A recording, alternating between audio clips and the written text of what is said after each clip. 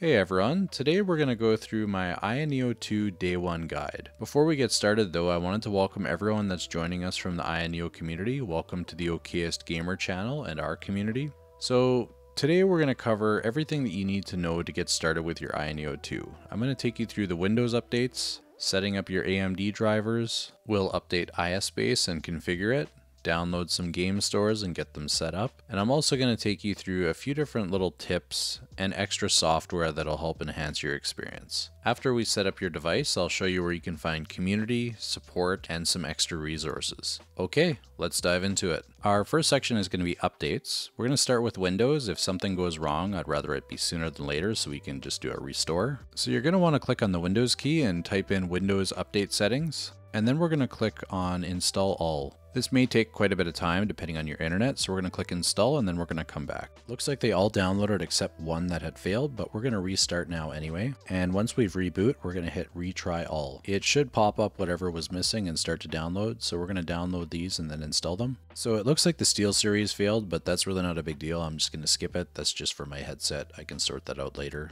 So we're going to reboot our system again. And now we can move on to updating our AMD drivers. We're going to click on the start bar and we're going to search AMD Adrenalin. So we're going to open the software. When you first open the software, it's going to lie to you and say that it's up to date, but you're going to click on check for updates and it should pop up another one. So I've already done that, so I'm going to go ahead and click download. Once it's finished downloading, we're going to click install. The screen's going to go black and then it's going to pop up a window that's going to scan your device to figure out which device it is.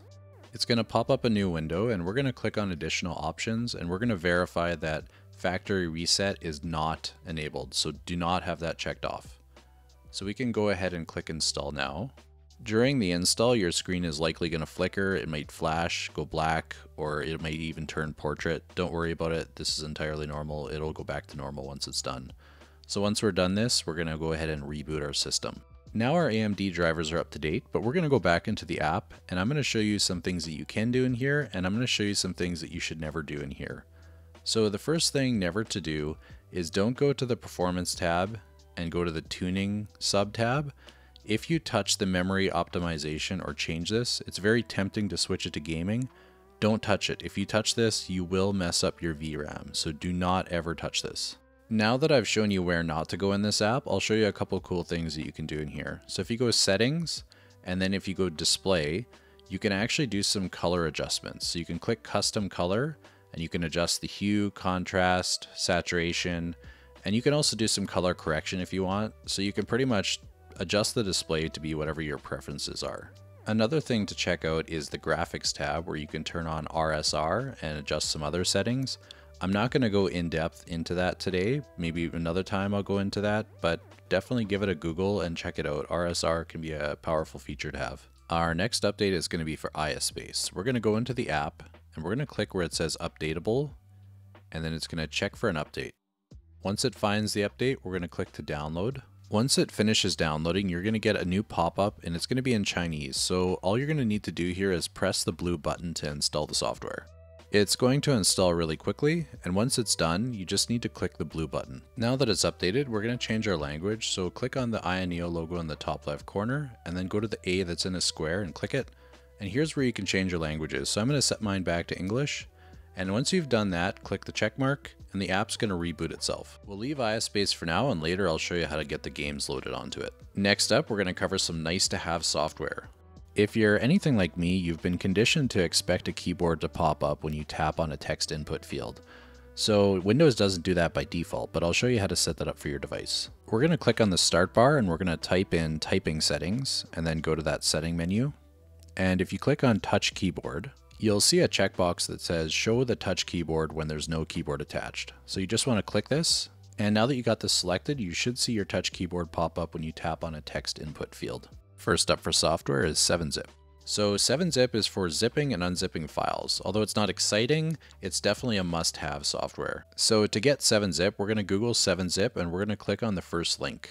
Now we're just going to click download on the Windows 64-bit version.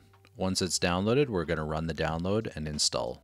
And it's as simple as that. Now we've got 7-Zip installed. Next, we're going to download FXSound. So we're going to Google search FXSound. We're going to click the first link. And then we're just going to click on download FXSound. Once it's downloaded, we're going to run the download and install. Now that it's installed, you can select your audio output and you can also select your different equalizer effects. You should be getting about a 1.5 times volume boost from this program, so check it out if you're finding your volume lacking a little bit. Next, we're going to grab BatteryBar. So BatteryBar is a floating battery, so you can always see your battery level. So we're going to Google BatteryBar and we're going to click on Go to Download, and then we're going to scroll to the bottom of the page and we're going to click on Try Basic Version. Once it's downloaded, we're going to click on the download to install it. And while installing, make sure to click on BatteryBar Floating Toolbar.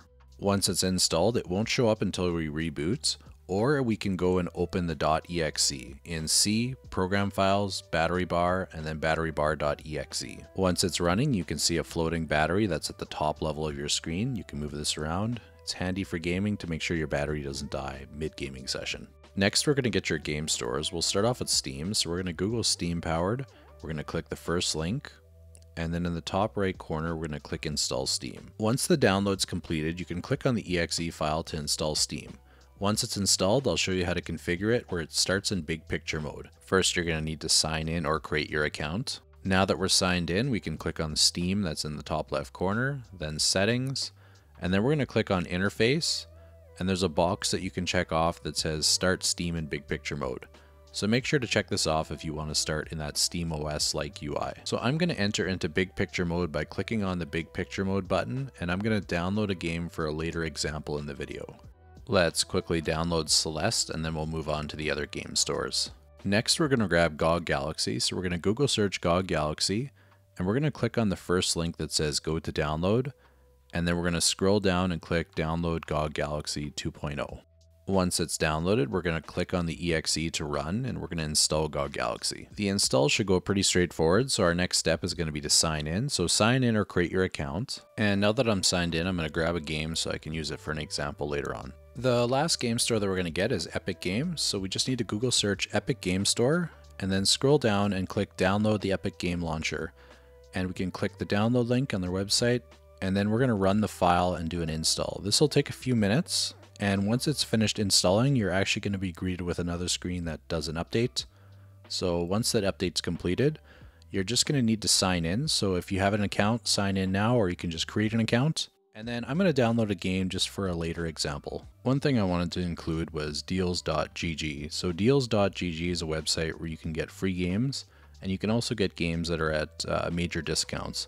So it basically takes all of the sales, brings it into one place, and it's easy to navigate. You can click the link directly to the stores and key shops, and you can get sometimes even the brand new games for 20-30 bucks cheaper. Next, I'm going to show you how to add your games to AYASPACE. We're going to go to the Games tab, and we're going to press Start, Add Game, and then we're going to scan for games. So it should scan your different game libraries and add them here. Now in my case, it's actually missing a game, so I'm going to close the app and I'm going to reopen it, and then I'm going to run the scan again.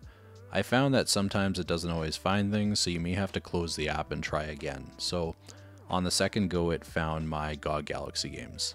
If you're looking for some guides and tutorials, there's a few options. So first is AYANEO's website. So they have a knowledge base page that has some tutorials for the AYANEO 2, some other devices, AYASPACE, as well as some general Windows tutorials and troubleshooting. So you may want to check out this website before you check elsewhere.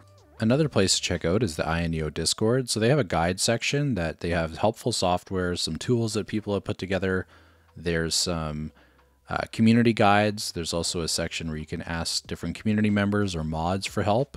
And then of course you could always create a forum post yourself and get some feedback from other server members. So in the Discord, I came across another guide that seems pretty helpful. It seems to cover a lot of different issues that people have experienced. So check it out. It's got a text and picture step-by-step guide on how to do different things like a fresh Windows install, fixing a double controller input, and a few other things that you may encounter. So check it out and save it as a resource. And then of course there's my YouTube channel. So I'm going to continue to make AYANEO 2 content, some tutorials, guides. If you're kind of curious what kind of content to expect in the coming weeks, take a look at some of my 1x Player 2 guides or my AOK Zoe. So stay tuned and let me know what kind of content you'd like to see.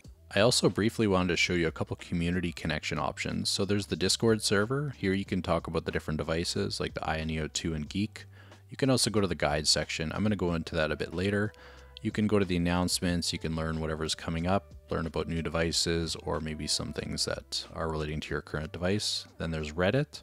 So on Reddit, yeah, there's tons of different posts you can look at. Some of them are from the moderators, some of them are just from the community, but it's a great place to ask questions or find other answers. So I couldn't find an official AYANEO Facebook group, but there is this group that has a number of devices together, so it's a good place to connect with others that are playing games on their Windows handhelds. And that's going to do it for this one. If you have any other tutorials you'd like to see covered, leave a comment, do the OKest thing and boop that like button, and subscribe if you'd like to see more content. Thanks for watching.